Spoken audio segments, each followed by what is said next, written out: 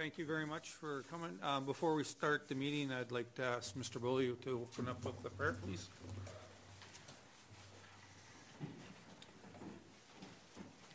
Thank you, Mr. Chairman. Heavenly Father, I pray tonight as we work with the people of the NWT on this very important educational item. I pray that we're able to work together with respect and dignity appropriate of our positions. And no matter what the outcome of this, we recognize that there are two sides to this issue, and both sides want the best for the children that we're working for. For that, I pray for the guidance tonight as we work through this legislation. Amen. Thank you, Mr. Beaulieu.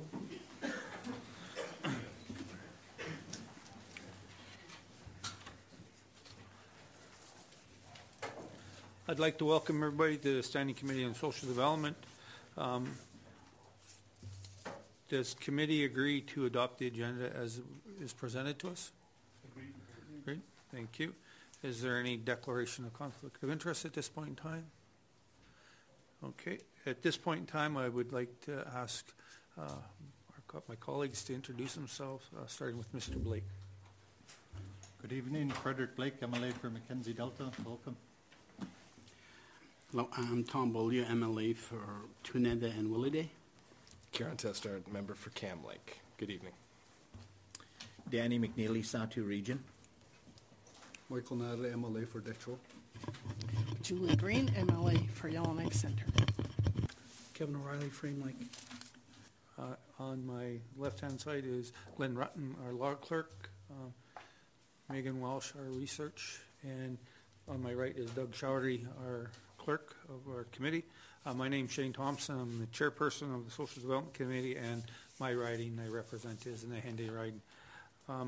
Today, the Standing Committee on Social Development is holding a public clause-by-clause review of Bill 16, an act to amend the Education Act.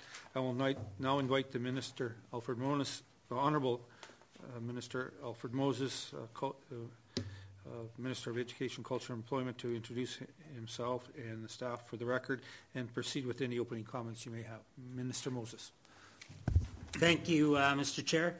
I am pleased to be here today to introduce Bill 16, an act to amend the Education Act. This bill seeks to change the age of entitlement to access kindergarten programs from 5 years old to 4 years, as well as reduce the minimum hours of instruction required for grades 1 through 12 to 945 hours.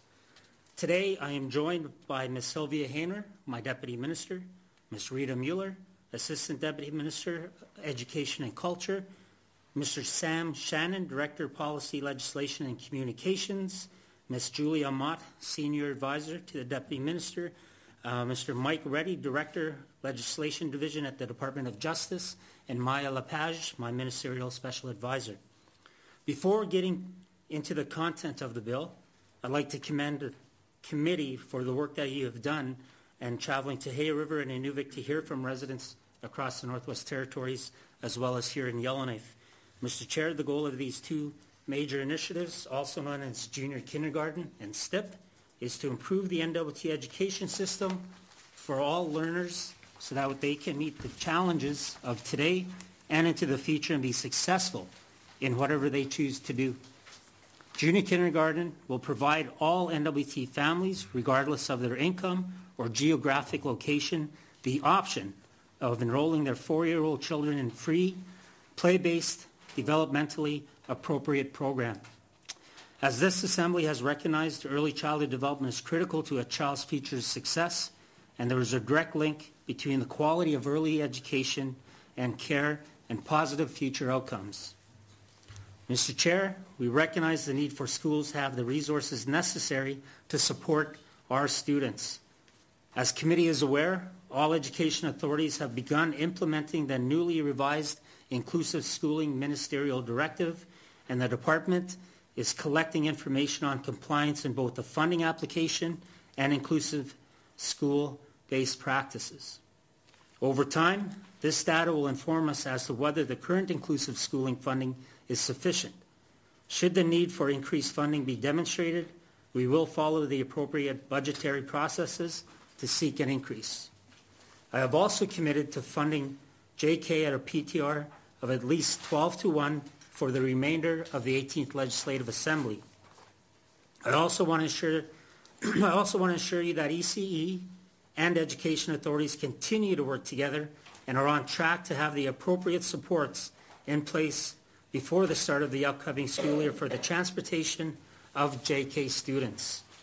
We are working with authorities to ensure that where transportation is provided, booster seats and seat belts are utilized, and we have committed to ensuring that the costs associated with these are covered.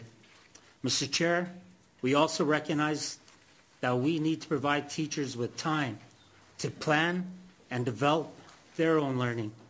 This government knows that in order to improve our students' academic results, we not only need junior kindergarten offered in every community, we also need our teachers to have time during their regular work week and school year to develop their skills and properly plan, implement, and assess their students' learning. In order to improve student outcomes, we must ensure educators have access to the experiences, resources, training, and professional development to improve their workload and wellness situations so they can focus on excellence in teaching. This is what the Strengthening Teacher Instructional Practices Initiative is all about.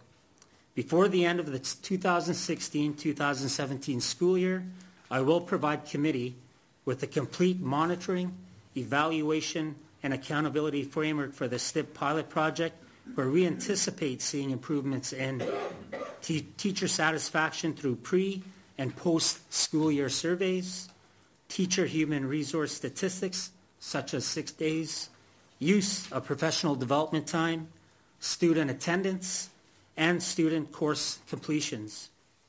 Significant change will take time, and evaluation will likely evolve as schools try new approaches with their school calendars. As such, the evaluation plan will include a reporting schedule outlining the appropriate measures as the initiative evolves over time. Mr. Chair, I want to reiterate that I believe the territory-wide implementation of junior kindergarten and the opportunity to build in time during the school year for teachers to complete their professional duties and strengthen the quality of instructional practices will be game changers.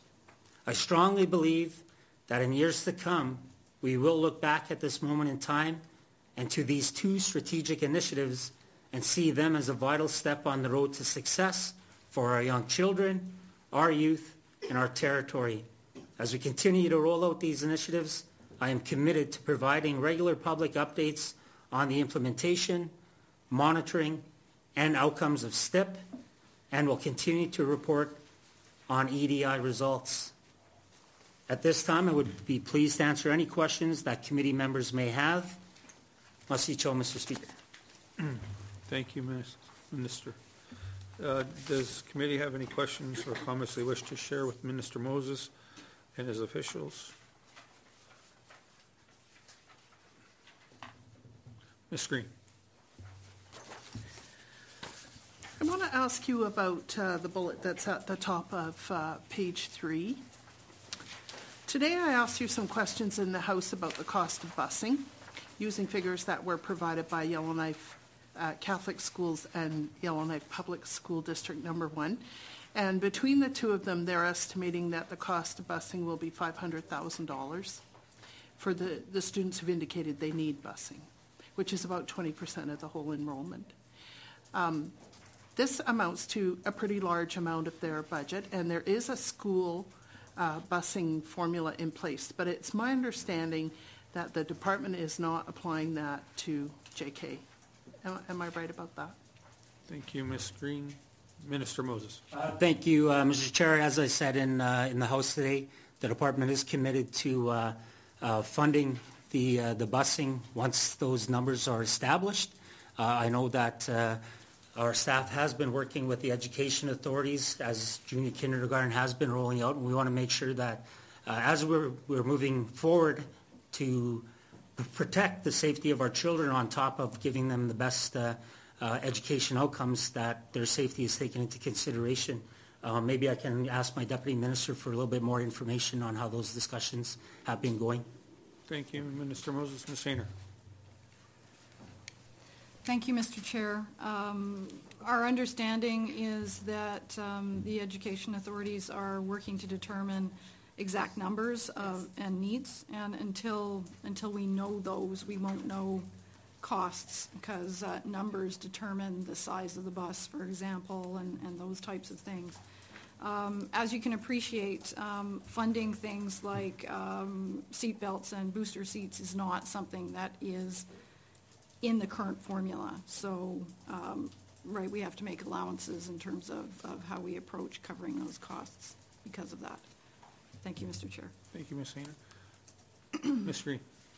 Thank you for your answers. So for greater certainty, you're talking about covering the cost of the transportation itself in addition to seat belts or booster seats or both that might be required on the bus. Is that correct? Thank you. Ms. Green. Minister Moses. Yes. Thank you, Mr. Chair, and yes, that is correct. Okay. Thank you. I'll go back on the list. Okay. Any other people? Mr. O'Reilly. Thanks, Mr. Chair. Yeah, there's been quite a bit of discussion around what this concept of fully funded really means. And I note in the correspondence from the committee to the minister that the issue of inclusive schooling and Aboriginal program funding were raised. And as I understand it, the junior kindergarten students are not included in the formula that's used to apportion money to the district education authorities for those two areas. So can someone just explain how this formula works, and can we actually get a copy of the formula? Thank you, Mr. Chair. Thank you, Mr. O'Reilly. Minister Moses. Thank you, Mr. Chair. I almost called you Mr. Speaker.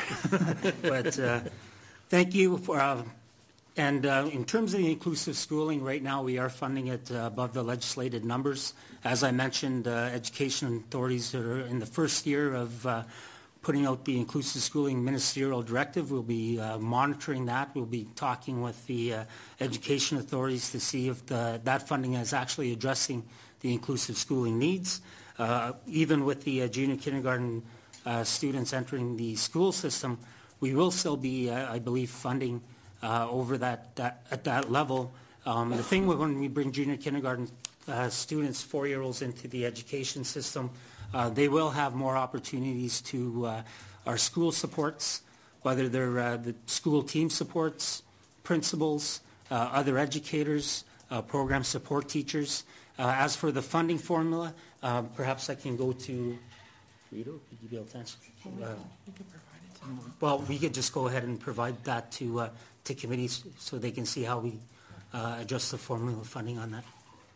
Thank you, Minister Moses. Mr. O'Reilly. Thanks, Mr. Chair. I appreciate the response from the minister, but that's not what I was asking for. I want somebody to explain how these formulas work and whether indeed junior kindergarten students are counted in the formulas for the purposes of providing funding to the schools or the DEAs. That's all I need to know. Thank you, Mr. Chair. Thank you, Mr. O'Reilly. Yeah, I'll go to my deputy minister for that one. Thank you, Minister Moses. Ms. Hayner. Thank you, Mr. Chair. No, those students are not included in the formula for those two items. Thank you, Ms. Hayner. Mr. Tester. Okay. Thank you, Mr. Chair, and I'd like to thank the committee for allowing me to participate in this review. I do have questions for the minister, and they actually dovetail off my my colleagues around the inclusive education. So I guess right off the bat, the Deputy Minister, Ms. Hayner, just said that they're not included. If we're adding junior kindergarten to the Act, as we intend to do, it means it's a new part of the curriculum. Why aren't we funding every level of the curriculum, every grade in the curriculum? Are there other grades that are not funded? Can we get some clarity on why it's not being included if we are amending the Act? Okay, Mr. Tester, could you clarify which question you okay. want to ask? Okay. You. Yeah, Mr. there's a lot here. So I'll just point that. So if the intention of this bill is to amend the Act to add junior kindergarten, to transform junior kindergarten from a program into a full grade of school, it seems to me that inclusive education funding should flow across the board. So it should hit every grade. Every student who's in these schools should receive the same level of funding. So why are we not funding this one grade that we're adding into the curriculum? Thank you. Thank you, Mr. Tester. Minister Moses, or? Thank you, Mr. Chair. As I mentioned, as we're moving forward into the implementation for the upcoming academic school year, we're working with district education authorities to see what those funding models are going to be, and we will be coming back to seek the appropriate funding to have that implementation moving forward. As I mentioned, we are committed to fully funding junior kindergarten in the upcoming 17-18 academic year. Thank you. Thank you, Minister Moses. Mr. Tester. Thank you, Mr. Chair. So just to be clear then, so fully funding in the upcoming academic year, will that include this inclusive education funding? Is that what the minister is telling me now? Thank you. Thank you, Mr. Tester. Minister Moses. Thank you, Mr. Chair, and I think that I answered that question when Ms. Green, MLA Green, had answered it. That with the inclusive schooling dollars that we do give out there and the directive that's coming forward, we will be monitoring the inclusive schooling directive and the outcomes and whether or not we would have to go through that supplementary appropriation to seek further funding should the inclusive schooling funding that we currently have right now not meet the needs. And as we committed to, we will be providing that formula of funding. Thank you. Thank you, Minister Moses. Ms. Green. Thank you. Still on the topic of JK, I'm wondering what progress there has been on renovations to the schools that will be hosting JK for the first time this fall. Thank you. Thank you, Ms. Green. Minister Moses. Thank you, Mr. Chair. And our staff has been working with education authorities to identify which schools are going to be needing, whether it's appropriate toilets, sinks, other spaces that need renovations. We can provide a list of those schools and which schools are going to be coming up in the fall. Thank you, Minister Moses. Sorry. Yeah, and it will be done over the summer in preparation for the 17-18 school year. Thank you, Minister Moses. Ms. Green. That was a question I got at my constituency meeting last night, so I'm happy to hear you have it in hand. Thank you. Okay. And Mr. O'Neilly. McNeely, sorry. Sorry, Danny. Thank you, Mr. Chair. I welcome committee also, like my colleague here, for allowing me to participate in this, what I think very important review. In hearing your presentation, Mr. Minister, my question is, committing to funding JK prior to the enrollment seems to me kind of like premature. You don't know how many students we're going to have and what size of a bus to get or how many seat belts. So I just point that out there, but I'm thanking you for making that pre-commitment. And that leads me to my question on when was the last time this legislated formula was reviewed, or is it an annual thing because we've got children that are coming in of age and going out? Thank you, Mr. Chair. Thank you, Mr. McNeely. Minister Moses. Thank you, Mr. Chair. And I can honestly say I'm not sure when that funding formula was reviewed. Much like a lot of our other programs that we have within the Department of Education, Culture and Employment, we try to review them on a yearly basis. I appreciate the comments from MLA McNeely around the funding for junior kindergarten. It was a commitment made by the Minister of Finance, and we reiterated it in the House for this upcoming year. And that's the discussions we're having with education authorities now to see what the enrollments are going to be come the fall time and make sure that we have funding, supports, resources in place for all our communities. Thank you. Thank you. And Mr. Moses. Good? My last. Yep. Mr. McNeely. Thank you, Mr. Chair. Thank you, Minister, for that response. My last question is, if we're gonna, do we have to amend the legislative formula to accommodate our proceeding ahead with the implementation of this act? Should it go ahead? Thank you, Mr. Speaker. Thank you, Mr. Or McNeely. Mr. Chair. Thank you, Mr. McNeely. Minister Moses. Thank you. The funding formula right now is not tied with legislation, so that's something that we can review is the funding formula. Much like I said, like a lot of our programs and other things within our department around funding. Thank you, Minister Moses. Any other questions or comments? Mr. O'Reilly. Thanks, Mr. Chair. I just wanted to follow up on, the funding issue again. So the minister or his staff are prepared to give us the formula for how they apportion inclusive schooling funding to the schools and also the Aboriginal programming. I would like that formula as well. So just to be crystal clear that we're going to get those two formulas very quickly in the next day or two. Thanks, Mr. Chair. Thank you, Mr. O'Reilly. Minister Moses. Thank you, Mr. Chair. And yes, that is something that we can provide to committee, and we'll try to get it to you as soon as we can. Thank you, Minister Moses. Mr. O'Reilly.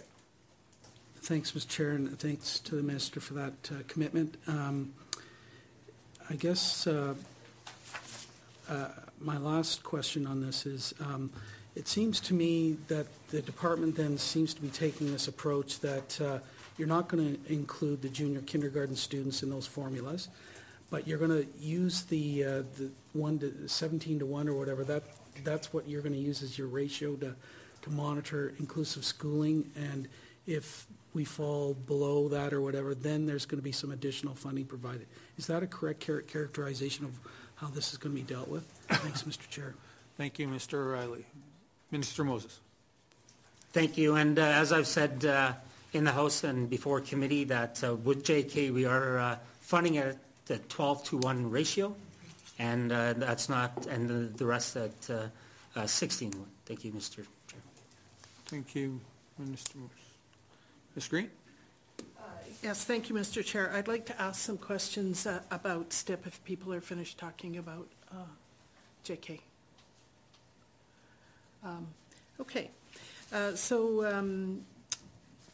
Thank you for acknowledging our travel in April to the different locations. We got a huge amount of public interest in what we were doing. And we heard from both teachers who were very supportive of this initiative. And in a place like Inuvik that has a lot of support plans for students in place, it was easy to see how useful this would be. We also heard from parents who are pretty anxious about the loss of instructional time given poor achievement up to this point on the Alberta Achievement Tests and about low graduation rates. And so as I was trying to juggle these two completely different points of view, I wondered if setting the hours of instruction to the same level as Alberta currently has would be a reasonable compromise. And so what that would mean is the 9:45 proposed would be in place for grades 1 to 9, and the senior grades 10 to 12 would be at 1,000 hours, which is what we have from research as the current level in Alberta. Is that something that you see as a possibility? Thank you. Thank you, Ms. Green. Minister Moses. Thank you. That's I'd say new to me in terms of recommendation or anything that might have come from committee. At this point, I just have to take it to into consideration. I know we are doing a clause-by-clause review later on today, and not just something I have to take into consideration and wouldn't be able to commit to.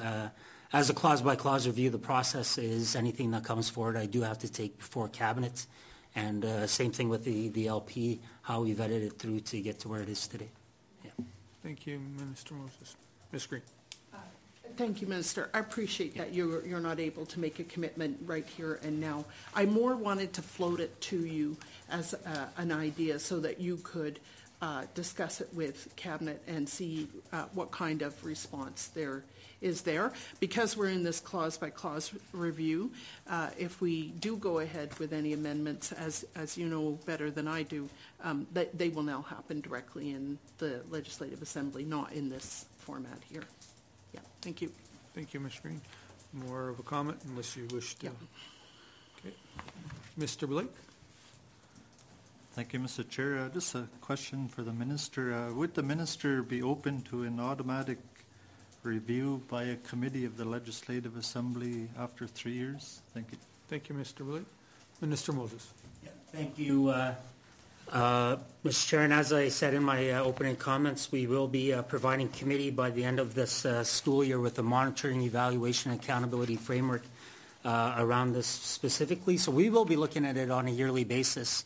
In terms of the legislation, that's something that's not in our review of the clauses at the moment, and much like the recommendation considerations, that is something I have to take into consideration as well and look into. But we are committed to evaluating the program, monitoring it, and coming up with accountability framework on STIP moving forward. Thank you, Mr. Moses. Is there any other follow-up, Mr. Blake? No? Any other questions? Mr. O'Reilly. Thanks, Mr. Chair. Yeah, I guess I would like to pursue this idea of a mandatory review after 3 years. As I understand it, the MOU with the NWTTA as part of their collective agreement characterized this change in instructional hours as a pilot project for 3 years. So having a review after 3 years, I guess that's going to happen anyway. So I'm just wondering if there's some reluctance on the part of the minister or cabinet, I guess, to who would conduct the review and what level of involvement regular MLAs and perhaps the public might have in that. Is that what the issue is here, Mr. Chair? I'm just trying to understand. Thank you. Thank you, Mr.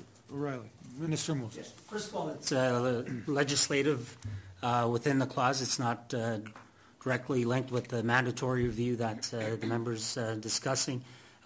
Like any of our education renewal initiatives that we've taken on, a lot of them are 3-year pilot programs, and whether we move on from them or not, we're going to continue to move forward with this in terms of the review after 3 years. In terms of legislative other issues, maybe I can ask Mike if there's anything that you can add to that. Thank you, Minister Moses. Mr. Reddy. Thank you, Mr. Chair. No, I don't have anything in particular to add, but certainly if Mr. O'Reilly has any other questions in terms of the technical drafting and whether this is possible under the legislation, I'd be happy to answer those questions. Thank you, Mr. Reddy. Minister Moses. Thank you. Thank you. And also the review will be, as I mentioned in previous meetings, be undertaken by the joint committee that includes the superintendents, NWT Teachers Association, and personnel from my department at Department of EC&E. Maybe a little bit more detail. I will ask my deputy minister to add a little bit more. Thank you, Minister Moses. Ms. Hayner. Okay, thank you, Mr. Chair. In terms of commenting on an item that would require an amendment to the bill, I think what the minister was trying to explain is without having an actual amendment before us that we can run through our processes, which includes the minister having a discussion with cabinet, he cannot actually advise committee whether or not he could support something of that nature. There's a process issue here. So if he had received notice of potential amendments or directions that committee wish to pursue, such as what you're suggesting in advance, and had an opportunity to raise that with cabinet, we could have come here this evening with more information on those items and been prepared to comment more specifically. But as it is now, we can take this away, what you're suggesting, and investigate it further, and the minister can raise it with cabinet. But until he's done that, it's hard for us to provide anything. specific. Thank you. Thank you, Ms. Sainer. I think that explains the process quite well, and I thank you very much. And thank you very much for explaining that too. Mr. O'Reilly. Thanks, Mr. Chair, and I appreciate the comments from the Minister and his staff about needing to run any potential changes through their own process and cabinet review and so on. But this idea of mandatory review is something that's been done in other legislation here, the Official Languages Act, as I understand it. So this is not something brand new or unprecedented in any way. So in any event, I think I'll leave it at that. Thanks, Mr. Chair. Thank you, Mr. O'Reilly. Minister, I take that as a comment. Okay. Mr. McNeely. Thank you, Mr. Chair. I'm just going to read a paragraph from this article that I downloaded and printed, dated November 2016, on the graduation rates for the NWT. And it says in here, graduation rates are consistently lower in our smaller communities, which dropped by 12% in 2015. And this is a survey for the last 10 years, from 05 to 15. Although we can expect to see considerable variable from year to year due to our small population numbers, these data support the need for initiatives such as education renewal and early childhood development. So when I look at this, and I look at the new initiative that's being discussed, I say, how is the new initiative going to improve our statistics to increase the graduation rates, which is an indicator to the system we're delivering? Thank you, Mr. Chairman. Thank you, Mr. McNeely. Minister Moses. Thank you, Mr. Chair. In education renewal, there is a strong focus on student outcomes, as well as a focus on teacher wellness in the communities that have both been identified under education renewal that will help with the outcomes. This is one area that we are working and moving forward to look at getting better student outcomes, and as I said in my opening statements, allowing teachers that time to plan, to assess, to do collaborative work with their colleagues to ensure that quality of education and teaching is improving, so that student outcomes are improving and they're engaging the students as well. And as I mentioned in past committee meetings, I do believe we'll be coming before committee next week with an update and presentation on our educational renewal initiatives that we have throughout the NWT as well. Thank you, Minister Moses. Mr. McNeely. That's it. Thank you, Mr. Chair. I just wanted a response to this stat. Okay, thank you, Mr. McNeely. Mr. Tester. Thank you, Mr. Chair. And the last time I participated in this committee's work towards STIP, the communication around the STIP objectives was very poor. The Minister's opening comments today put it very clearly what this is all about. I don't have a comment, a question, but my comment is that this kind of leadership for controversial things like this that can be seen with some controversy, as we've seen this roll out, they need strong leadership from the Minister and from the department. So standing committees can do their work, so the people can clearly understand what's going on. And now we're here, but it's been a long process to get here. So in the future, when you're rolling out initiatives or evaluating this pilot, communicate it with the same kind of clarity and leadership so people are all on the same page and we understand what we're trying to achieve with this. Otherwise, things can go sideways very quickly. Thank you. Thank you, Mr. Tester. More of a comment, Minister? Minister Moses. Thank you, Mr. Chair. And there was a lot of work that was done into this leading up to where we are today, both from committee when you went out and did your consultations, as well as from our staff, as well as the education authorities played a very significant and important role in getting this information out and updating their parents, as well as community members.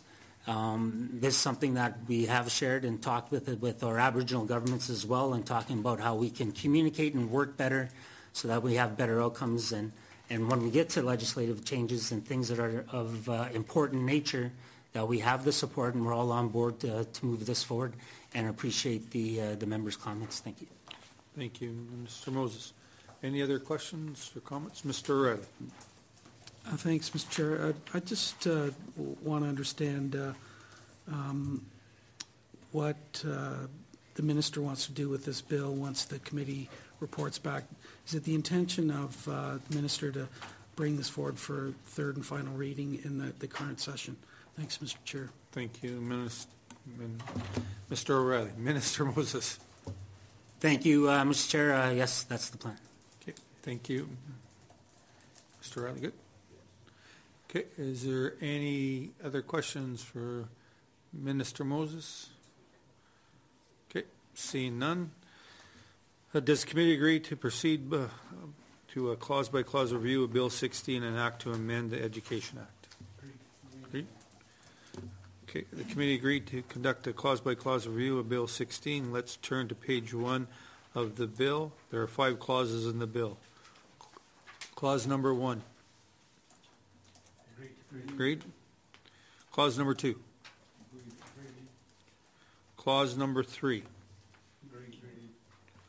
Clause number 4. Clause number 5. Does the committee agree that Bill 16, an act to amend the Education Act, is now ready for consideration in the committee of the whole?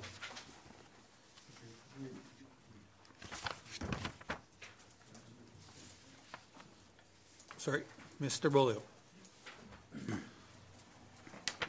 Thank you, Mr. Chairman. Mr. Chairman, I move that Bill 16, an act to amend the Education Act, be reported to the Assembly as ready for consideration in Committee of the Whole.